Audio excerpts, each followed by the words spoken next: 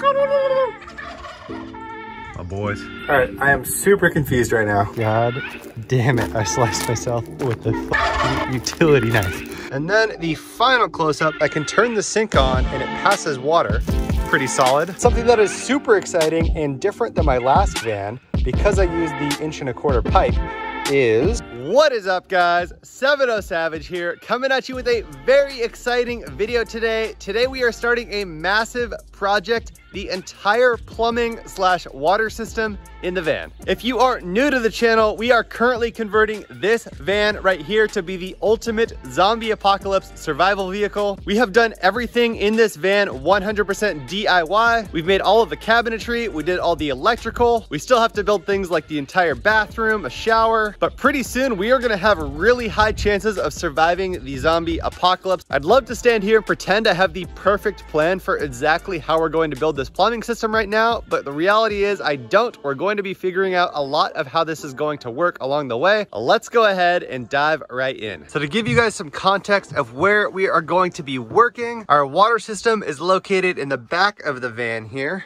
on the driver's side. So far we've built the structure of where all of the water system components are going to live out of these 80/20 aluminum extrusions. We've actually built the entire van out of these aluminum 80/20 extrusions. They are insanely strong, and there's an entire video on how we built this van's skeleton. First component, one of the most important ones, is this water tank here. This is actually a 32-gallon over wheel well water tank. It's super cool. It's built to fit over the top of the wheel well, which is right below here. What that means is you save a ton of space on the inside of your van. And the main reason we have it inside of the van instead of outside of the van like we will have for our gray water tank is because we don't want it to freeze in cold conditions. There is a link to this water tank in the video description below. So what we have laid out here are actually almost all of the components that you need for a functioning water system in an RV or in a van like this. We have our filtration system. This is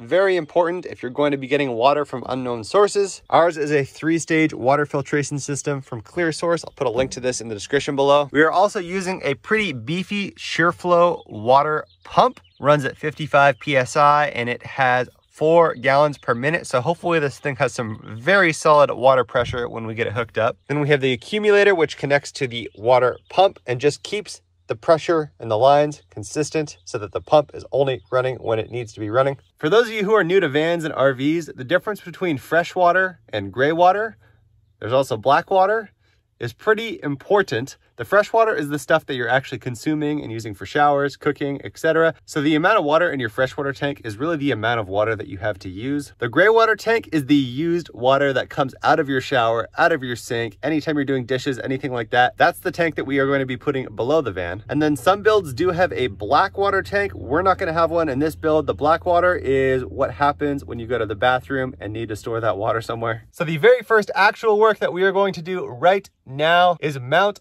all of this hardware inside of the cabinet so that we can get ready to start connecting hoses. My favorite reward, the whole saw sandwich. Ugh. We have drilled a couple of holes in the water cabinet here. Since this hole right here is only going to have the one big drain hose, I'm going to seal around it permanently with polyurethane. But this one right here is going to have wires and pipes of a variety of shapes and sizes going in. And I want to be able to pull things in and out of this if I need to add more electronics or something like that. So I use the same rubber boot with aluminum and then foam in between as I did for the electrical. If you want a little bit more detail on how I made these, I covered that in the electrical video. I can give you guys the rundown here. So we have our water tank, which we have drilled a couple of holes in, one of which is a mistake. We tried to patch it with some epoxy and that actually didn't work. So I'm gonna come up with another method. What I ended up doing was taking a piece of plastic and a piece of neoprene rubber, drilling some holes in them, and then I'm going to use it as a patch by screwing it into the water tank. At this point, we are ready to start doing the real plumbing and start putting pipes together. So first I want to start off with the different types of pipe that I'm going to use in this build. In this build, we are using the latest and greatest in plumbing technology, and it's called ProPex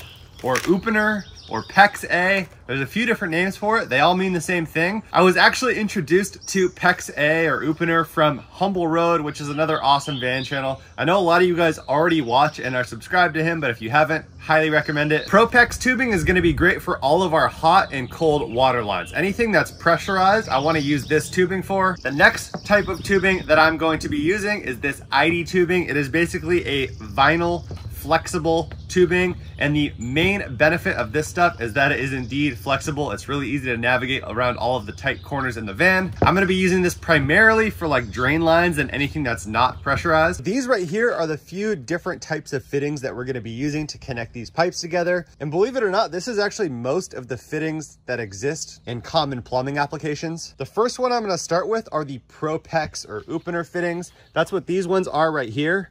These barbed tips are specially made so that when you expand that ProPex and put it onto one of these fittings, it contracts and creates a really, really secure seal. These barbs can only be used to connect ProPex to ProPex to ProPex. Now what you see on this one is that it is ProPex on one side and it is pipe on the other side. This is also a pipe fitting that I've used previously and has some tape left over on it. This is the most common type of fitting that you will see. You can buy these at your local hardware store, and almost every other type of fitting converts back into pipe fitting. You're gonna see these labeled as MPT or NPT. What they are is a threaded type of fitting that has a gradual increase in slope, so that when you twist it into the female side, they get tighter and tighter. And when you combine it with something like this tape, it creates a nice watertight seal. So with all of these different types of fittings here, whether it be garden hose, ProPex, compression,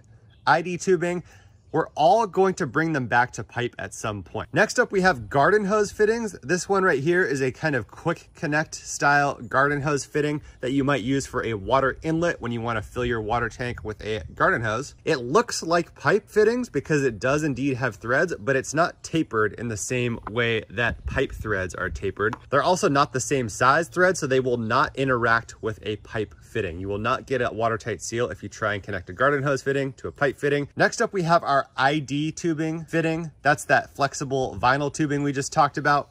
Now this is a really big one because this is for my 1.5-inch drain pipe. So we're going to be putting the ID tubing over this fitting and then using a clamp, cinching it down. This elbow right here goes from ID tubing to ID tubing. So like I mentioned before, we also have these that go from ID tubing to pipe. Now this is big pipe, this is 1.5-inch pipe, but this is how we're gonna go from the port on the water tank to the ID tubing so that we can navigate it out of the van. Lastly, we are gonna be using compression fittings. We're only gonna be using these in one place.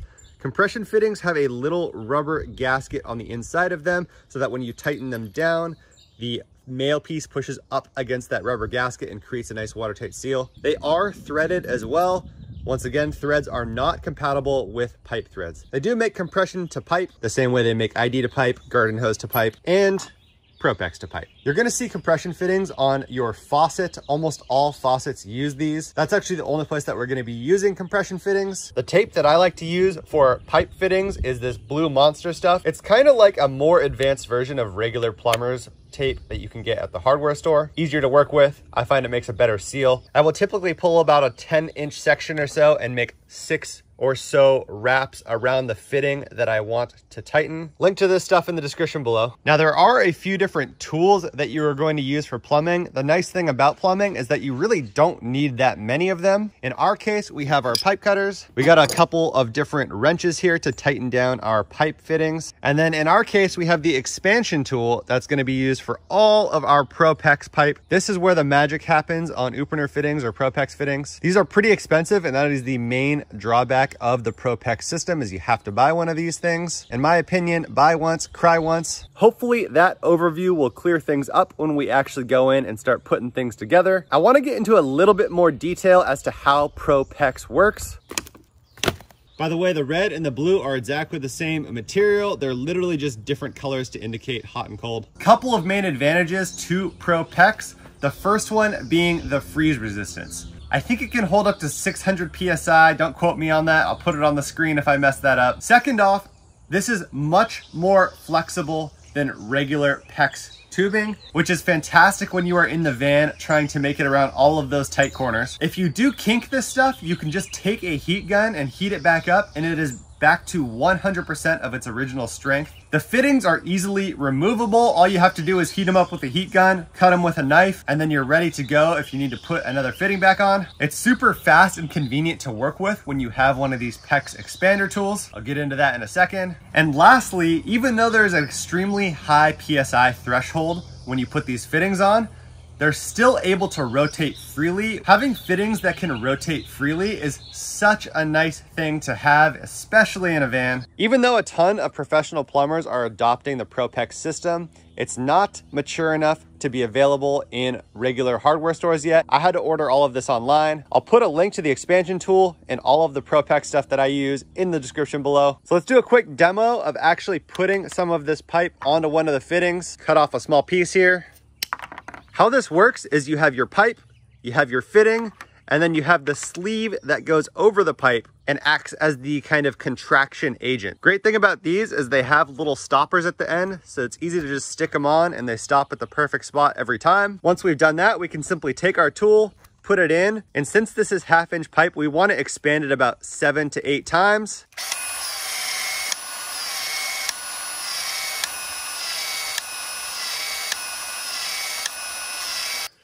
Once we've done that, time is of the essence, and you just shove it onto the fitting and hold it there for a few seconds. And after only a few seconds, that contraction magic happens and you have an extremely strong connection that you are never going to be able to rip off with your bare hands. Pretty darn simple, which is part of the reason why I picked it. And this is the primary thing that we're going to be using in the van. The very first connection that we are going to do is the gravity drain. We used a 1.5-inch pipe male fitting to barbed adapter for our 1.5-inch vinyl tubing here. And then we ran 1.5-inch vinyl tubing out through the bottom. Once again, we got the hose clamps on that vinyl tubing to make sure it's nice and watertight. And then it comes out underneath the van in that 2-inch hole right there. Comes down, takes an elbow into this ball valve, which just opens and closes it if you've never seen a ball valve in your life. This is a pipe threaded PVC ball valve that we did have to use adapters to go from pipe to barbed, and then we ended it off with just this little spigot that faces downward so it doesn't spray like into the body panels here. I wanted to keep the same stealth look that I did for my Shore Power adapter right there, where you can't see it unless you're looking for it and everything's kind of hidden and recessed underneath the van. So if you do want to use this gravity drain to drain out the fresh water tank, you kind of just bend down right here, stick your arm underneath, and twist it around. So now we have the ability to drain this freshwater tank, whether that be for winterization so it doesn't freeze, or just to flush out the whole system if we ever want to clean it. I use this surprisingly often in my last van just to get a fresh tank of water in there before a new trip. Next up, we are going to start on the biggest project of them all, the actual output of the water tank into the pump and then broadcasted throughout the van. So step one, we need to pull out this plug and get the first pipe connected to the input side of the water pump. So even though we've only made our first 2 connections here, there's 2 very important things that I want to highlight.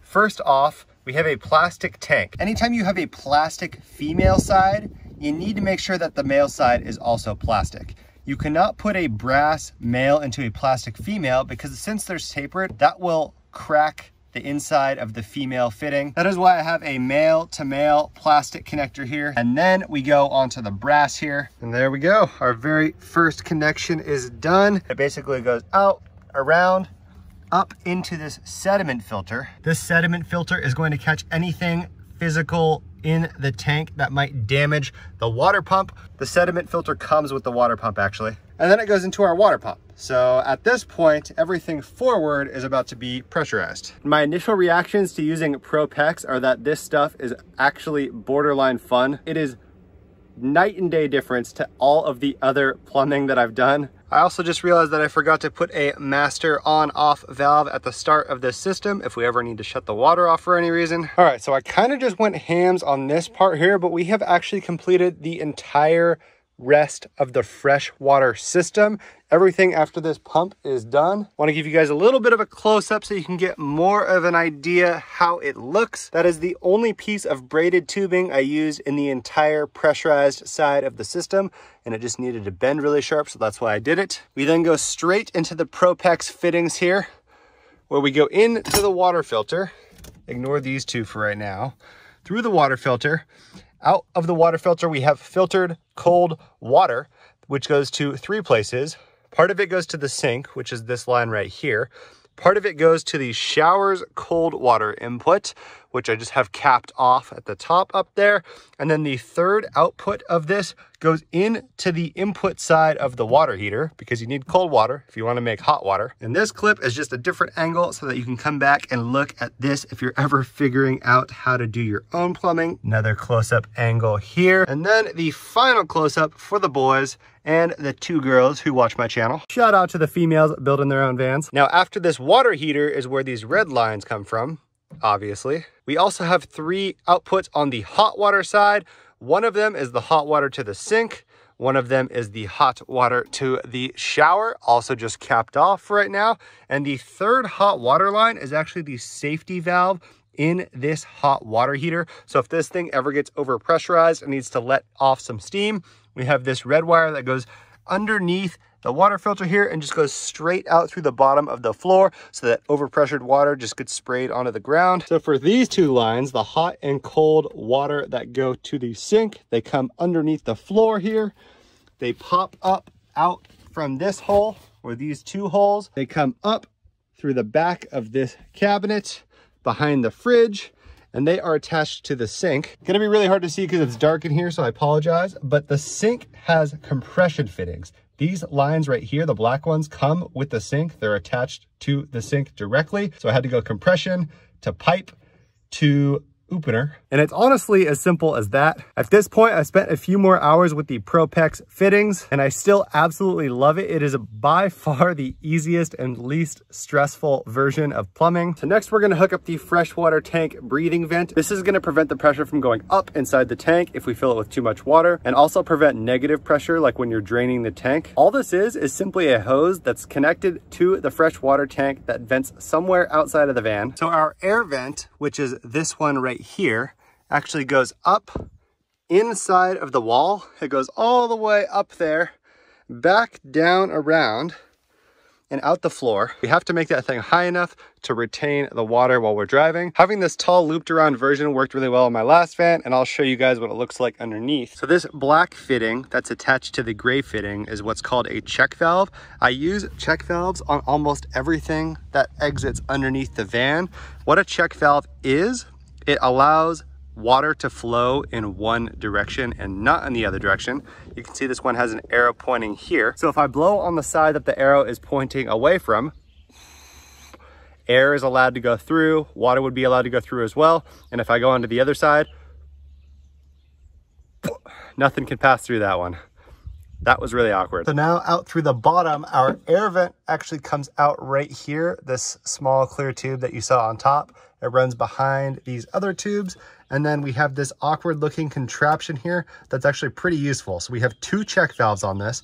One check valve that allows flow this way and one that allows flow on the opposite way. It allows the tank to depressure and draw air in when it needs. And if there's overpressure or if you're overfilling the tank, it's gonna flow out the other side. Also prevents any road debris from getting in. We also put a check valve on the output side of our hot water safety valve when that thing overpressurizes, because we don't want that road debris coming inside the van. On the outside of the van, those are still very low profile. They hang down about an inch or 2. If you're not looking for them, you're probably not gonna see them, and they're gonna stay out of the way when we're off-roading, which is important. We are gonna go straight to hooking up our gray water side of the system. Now, as I mentioned earlier, gray water is the wastewater that comes out of the shower and out of the sink and gets stored in the gray water tank. What that means now is we have to hook up our gray water pipe to the bottom of the sink. There are a couple of things to consider when you're making a gray water drain. I had to learn these ones the hard way. On my last van, I hooked up the entire gray water system with 1/2-inch tubing. It was the 1/2-inch flexible vinyl tubing. I got absolutely no flow from the sink into the gray water tank. The sink would just gather water and it would never actually drain. The inside diameter of the hose that you're using needs to be at least 3/4 inch. I ended up using 3/4 inch on my last van and it worked, but it drained very, very slowly. Water would gather in the sink faster than it would drain.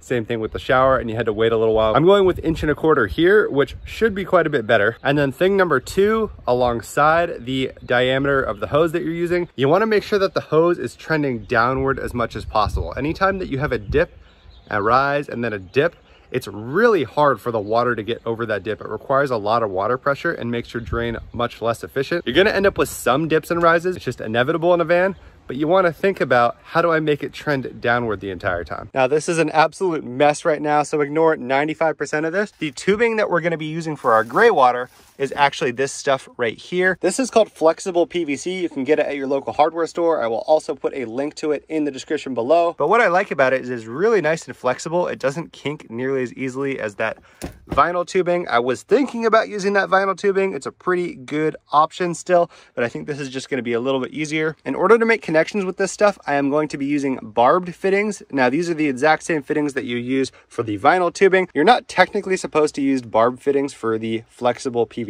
You're supposed to use regular PVC fittings with like the primer and the glue, but our gray water is completely unpressurized, and it's a lot easier to work with these fittings than it is to glue up a bunch of stuff. So as for gray water, ignore all these wires here. We have our regular drain from the sink. This is just a little $10 drain you can get on Amazon.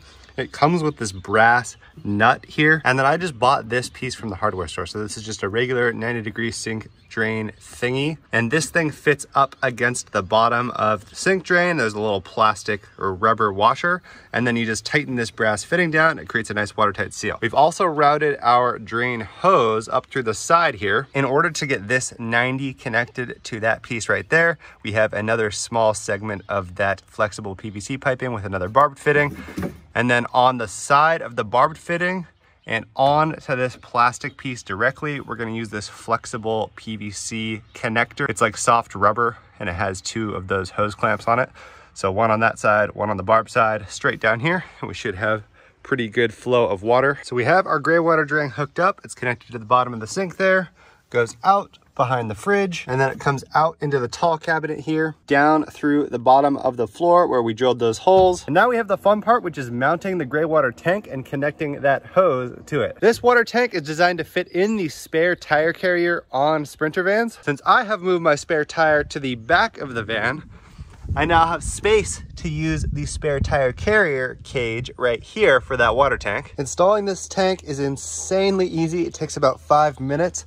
All we have to do is release this spare tire carrier. Literally the same process as swapping a spare tire, which you can look up on YouTube.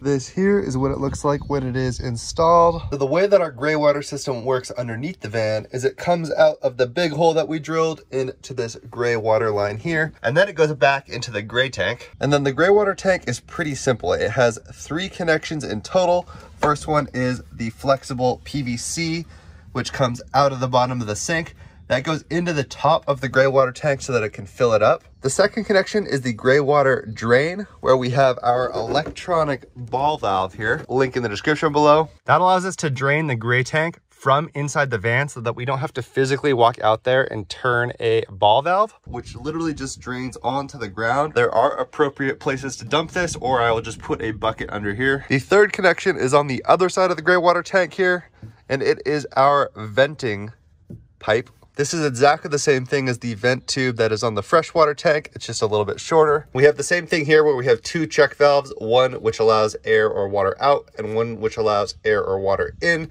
to keep the pressure inside the tank completely neutral. So one of the most important aspects of any off-grid water system is the ability to fill your tank so that you can go off-grid. Now, right now we have this temporary solution set up so that I could test things out, but we do want to build something that's a bit more permanent. The strategy that I'm going for is very similar to our electric inlet right here, which is recessed and hidden underneath the van so that you can't see it unless you're actually looking for it. Which reminds me, I still gotta close this guy. For the water inlet, we are gonna put it on this side underneath the van, and we are gonna use these parts right here. This is the actual water fill inlet. It's from a company called Uponor. I've also got a plastic waterproof and dust-proof box, which I've cut a hole in the back of. The way that this inlet works is actually pretty interesting. It comes with this kind of quick disconnect mechanism. So all you gotta do once it's installed is twist it in, it locks. It It also has a valve on it. You can put your hose on this side and fill it with ease. Links to this stuff in the video description. Between these 3 parts and a couple pieces of aluminum that I'm gonna cut so that it hangs down at the perfect location, we are going to install this bad boy. We have completed the inlet here. Here is what it looks like from the back side. We literally just cut a big 1/4-inch piece of aluminum off, bolted it to the factory bolt holes in the van. We did not have to drill those. And then we bolted the box to the aluminum. We have our inlet coming through the back. There's a little rubber gasket in between it and the plastic here to make it waterproof. And then of course we have our ProPex fitting on the back, which just goes up into the hole in the floor into the top right corner of our water tank. It is perfectly angled in this waterproof box, so no dust or road grime will ever get in here. All we gotta do is lift this bad boy up, and then we can take our little quick connect, and we have a place to connect our garden hose here that we can fill our freshwater tank. Here is another angle that you guys might be interested in. Don't worry, we will be putting some conduit around these wires. I am just mid-construction right now and have not had time to do that. And I have to say that I really like this Aquar inlet here with the quick connection thing. It just makes it so convenient. Next up, we are going to hook up all of the electrical connections. They are all 12-volt connections except for the water heater, which is a 120-volt connection. I'm not going to cover this in great detail. I have an entire 40-minute long video that I just released a few weeks ago that goes in detail on all the electronics in this van. We're going to rig these things up and test them out. Okay, so we finally got all 4 of these devices hooked up properly. The first one is our water level sensor here. This is a sensor that's in the tank, reads a value out to this thing so we can determine how much water we have left. We've got our water pump here. Up here we have a kind of sketchily mounted on-off switch for our water heater.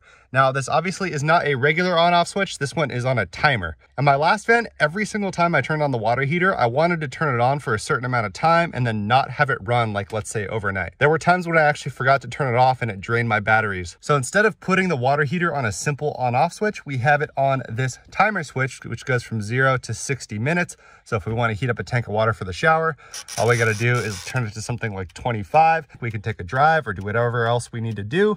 And when this thing goes off, we are ready to go with a full tank of hot water. My last water heater took about 15-20 minutes to heat the full tank of water. We'll see how long this one takes. Probably about the same if I had to guess. Then the last thing we hooked up is probably one of my favorites as far as convenience features in the van, and that is the automatic gray valve. This is a dual pole, dual throw switch. So we have the closing of the valve on that direction, the middle is off, and then the opening of the valve in this direction. The great part about this particular automatic valve and the way that we have it set up is it draws virtually no power. When it's on, it draws less than 1 amp of power. And then once it is either closed or opened fully, the power is cut off completely and it drains nothing. There are links to all of these electrical components in the description below if you're interested. So now we've got the whole freshwater system hooked up. We've got the gray water system hooked up. We've done all of the electronics and we have only one thing left, and that is to test out the system and see if it all works. Now, normally it's better to test things as early as you possibly can, but in our case, that's not quite how it worked. And you know, it's a little bit more dramatic to do everything and then see if it all breaks. So I'm gonna fill up the freshwater tank now, and then we are gonna see the moment of truth. We got the hose hooked up to our little quick connect water fill there, and our tank's getting filled right up. She be filling. So nervous, so nervous, so nervous, so nervous, so nervous. Oh, you can see that filling up, or did I actually leave that open? Well, at least it's working as intended. Oh, crikey. All right, everything seems to have stabilized. Let's turn the pump on and pressurize the system. Oh my God, please pray for me. Well, here goes nothing. Wrong switch. It's going. Okay, it's pumping. I hear it going through the system here. I hear it going into the water heater. Not seeing any major leaks yet. I'm very, very nervous, but I don't see any water coming out, especially none out of these Uponor fittings, which is good because that's pretty much what this is all made out of. Let's see, I think it's probably filling the water heater right now, which is why not a lot's happening. I'm gonna fast forward a little bit. Okay, so far the only visible leak was actually on this part of the water heater, which came with the water heater. I actually didn't even install this at all. I tightened it down and I think it stopped leaking. Let's try it again and see what happens. Okay, I found 2 more small leaks. One of them is actually on this hand tightenable connector into the accumulator tank here. And another one, it's actually from the Uponor here. I think this is my fault because there's a ton of strain on this particular connection. They aren't at the right height to be seated properly. I'm gonna try and reduce the stress on this connection. I think that'll fix it. As for that one, I'm just gonna try and tighten it up. Okay, I just learned this lesson the hard way. If you're gonna cut and make alterations, even if your pump is off and you let the sink drain for a couple minutes to try and get all the pressure out, if your pipes are this long, there's still gonna be a lot of water in them. More than a towel can hold, more than 2 towels can hold. I recommend buckets. All I could find was cups. And after a short sprint to my house, it's confirmed that I need to start working out again.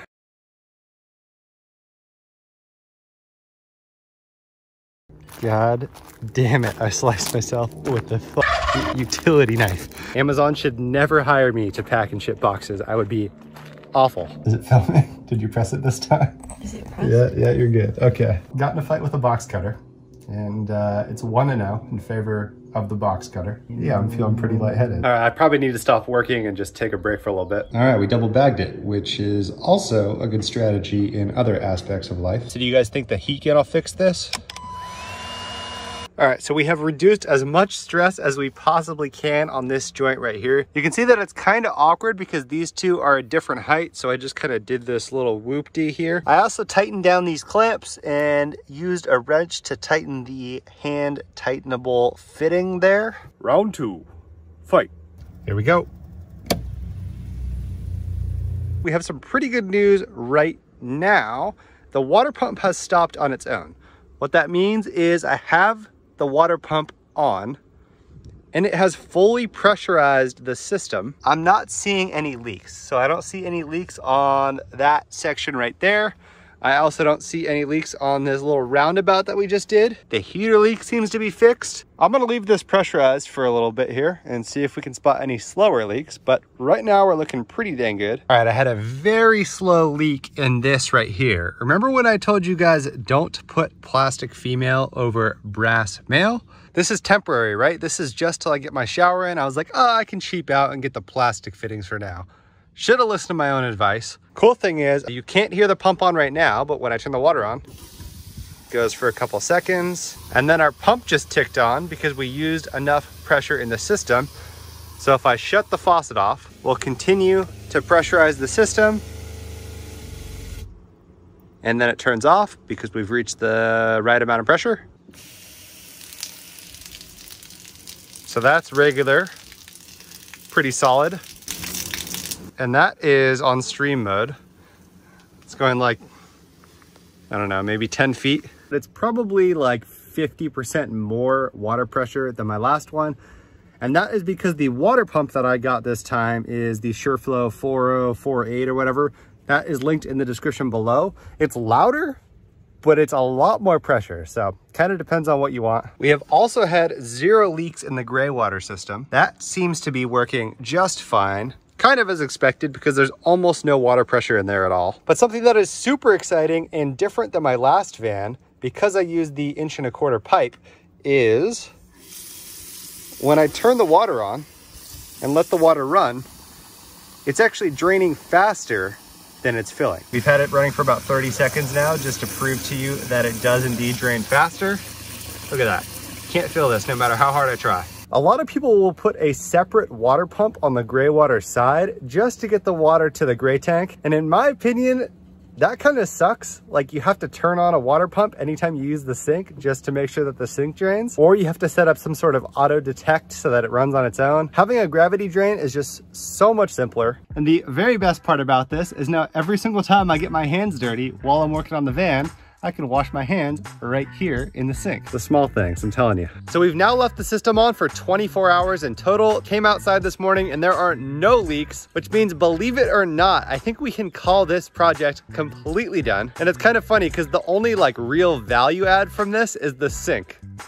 So having running water in a sink is something we definitely take for granted. The water pressure is really high. We have that massive 3-stage filtration system, so we don't have to worry about any of our water getting contaminated. We have a nice water fill that's recessed underneath the van, an awesome water heater with that timer. We've got our gray water tank with the automatic valve, so we don't have to go outside to drain it. Could not be more happy with how this turned out. I hope that you guys enjoyed this video, and I also hope that you learned something from it. Thank you guys so much for watching, and I will see you guys next time.